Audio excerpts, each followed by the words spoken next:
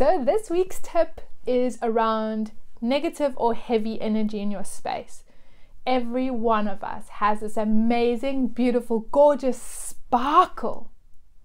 But when we're exposed to negative or heavy energy in our space, it can have this effect of drawing our energy completely away. And for some of you, might feel totally empty, totally drained.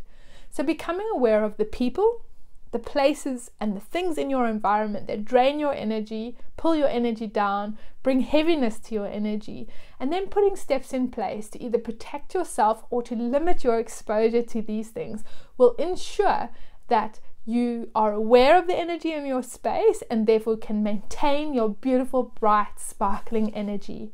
Have an amazing week, and I'll chat to you again soon. Bye.